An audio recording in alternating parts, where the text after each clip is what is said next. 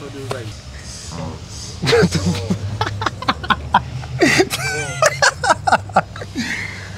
What's good, guys? Welcome back to another vlog. Today I'm going to be changing my valve cover and the gaskets and my power steering pump. I picked up a valve cover yesterday. It's orange, but it'll do for now. I'll probably paint it a different time, but I just want to get this oil leak fixed and all that stuff, so I'm about to get to it.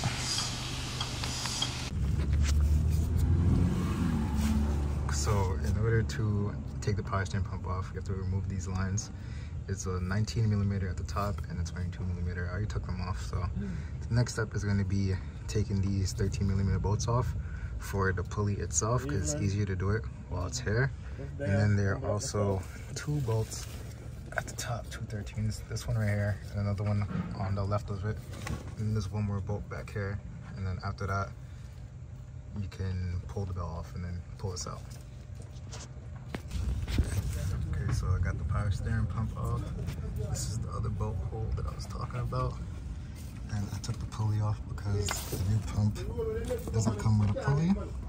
So I'm about to throw this on, put the pulley on, put the belt back on, then tighten up the pulley bolts. Got the new power steering pump on. Make sure all the lights are tight. Put the fluid in already so far. Oh.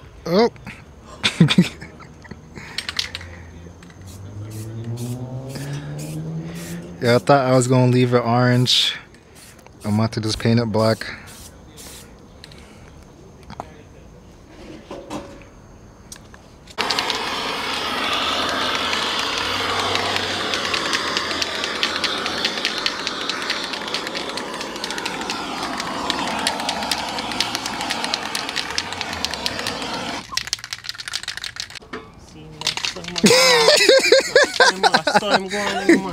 Oh!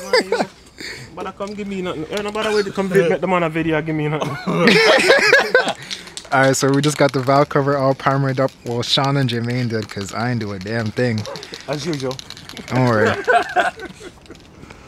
About to spray it wrinkle black. Jermaine's about to spray it wrinkle black. They can't even open the damn can. You ready? You ready for this? Wow. Come on, man, get in there. The can's bad? Bro. the AutoZone special, the can's already broken. I'm scared to even.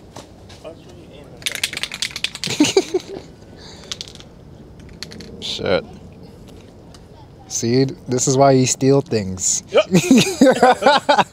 if I would have stole this. So yesterday we painted the valve cover wrinkle black. It didn't come out too bad. There are some imperfections, but this valve cover is definitely better than the other valve cover because it didn't have the studs. The last one didn't have the studs for the coil packs. So now all the coil packs are pretty much secured. And it looks way better too than the last one. Also, I was driving the car last night with the new power steering pump, and that shit is valid. I could actually control my car, turning and parking and all that stuff, so it's way better than it was before. I just took a drive to Queens. I lost my front trim, and on my way here, the damn coupler came off again. So hopefully Spencer got... Huh? It was. Okay, pull in the driveway. Spencer looking out for me. He got me a clamp. Thank you, sir. No problem, no problem. Hopefully this thing doesn't fall off again. Barely found that fucking mark. My boy Joe messing with his tell him what you got here, Joe. Tell him what's going on. A little big turbo 180, nothing too crazy. Yeah. Just a little modest 500 wheel, something like. Tell him what you did to the motor.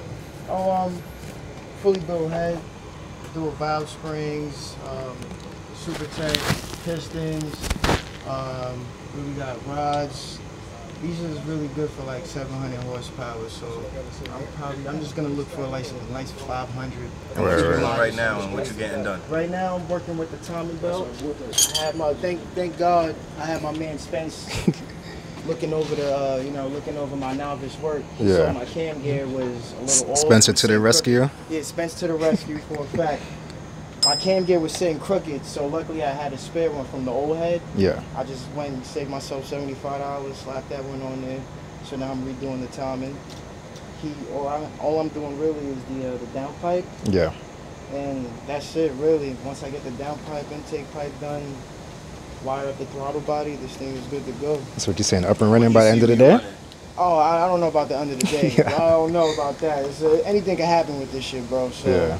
I would like for it to be running by the end of the day, but What like ECU I would you say, running like- next? Tell them what ECU. Show them come where on, it's come at. on, Tell them what tuning it to. Tell them what tuning it to. come on over here and see what we got tucked up over here. So that's the ECU masters? Get the dust off of there. Yeah, Max Max ECU. Mass ECU. What you saying? From what I I got it. Best bang for your buck ECU standalone. Word. Like it's up there. There's not a lot of guys who in the States here that run it, but like overseas they Yeah. fuck with these hard though. And I've seen 180s put in work with these shits. Yeah. I've seen boosters. This is all-wheel drive or front-wheel No, drive? this is front wheel. I'm not keeping this shell. This shell is just for. Getting everything. Who wired up the ECU for you? It's plug and play. It's plug and play. Yeah, you get the kit. Well, you have to get the kit. There's a harness. I got you. This harness is separate, but it's plug and play. The only Spence over here, turbo in every E46 possible. Yeah, still gotta I gotta make the downpipe for this one.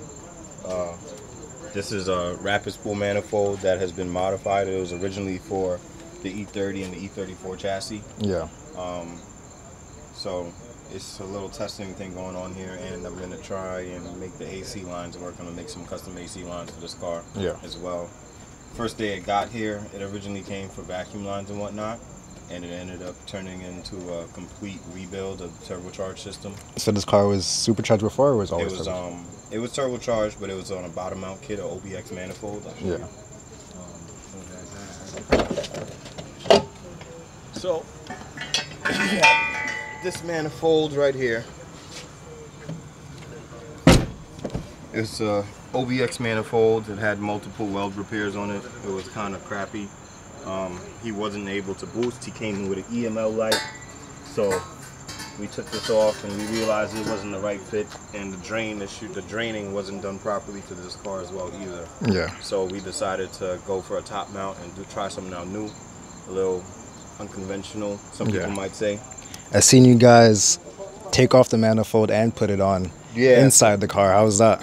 Yeah, so we took it off because we wanted to extend the T4 flange. Yeah. Originally it sat all the way back here, and that just wasn't going to cut it for this car Yeah. since it's the S54 E46 chassis. Yeah. So we had to bring it forward. I did that, and I created a little gusset to support the pipe, Schedule 10. Yeah. And so far so good. I got to create a downpipe for it, but the way that this manifold was designed, it's not going to be able to keep 3.5-inch exhaust, so I'm going to have to go 3-inch. Yeah. Fit it in there. It's going to be a tight fit, if you can see. Yeah. Also sent out the valve cover, the intake manifold runners to get powder coated in this nice orange, and I just finished sending out the compressor cover as well to get done in the same orange. Yeah. It should look really nice. Gonna put a Funk Motorsport heat sleeve or turbo blanket for right here, and that's about it. Make the charge pipe, down pipe, and it's out of here. Yeah. From Florida. This is that one guy that I know he is. He sells the dogs. Yeah. Yeah. So this car came from Florida.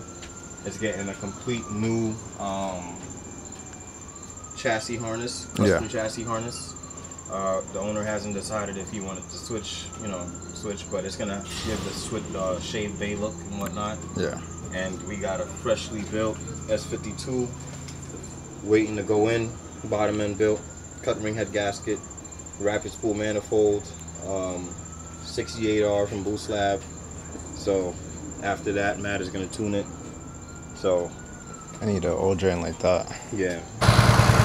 So the car has been misfiring. So Matt is on the job on his day off when he's trying to relax. I'm trying to relax till I can't. Don't make me able to relax. Thinking maybe it's the spark plugs that are bad.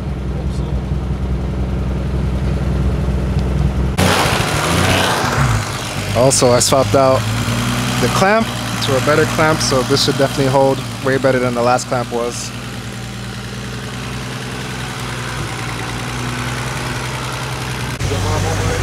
So I just changed the plugs and it kind of sounds a bit better now.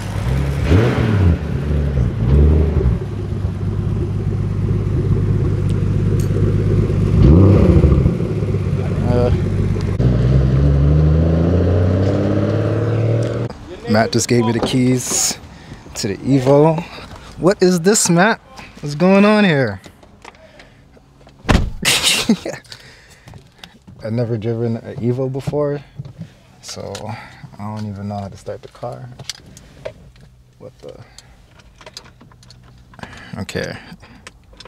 I'm gonna have to make a phone call. I'm confused. What is this? Oh.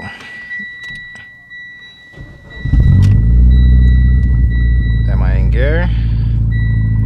I'm not in gear. Oh, I'm in gear. Shit. Where is neutral? Okay, neutral's right here. Bro. Why does neutral look like I'm in second gear right now? Alright, valid. Wait, I've never driven an Evo. Well, I actually have. I've driven an Evo 10, but it wasn't manual. It was paddle shifts. And I don't think it was built like how this car is built.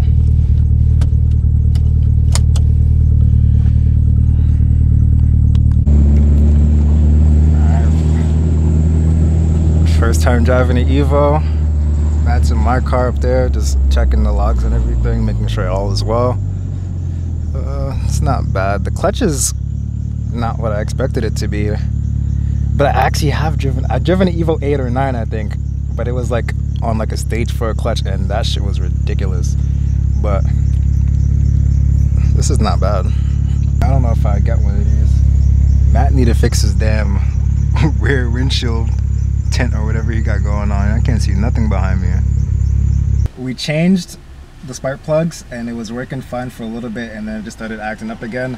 I'm thinking maybe the either control valve needs to get cleaned, or I have a boost leak that I need to check and figure out. So I'm gonna check that on a different day. So with that being said, like, comment, and subscribe. See you guys in the next video. Peace.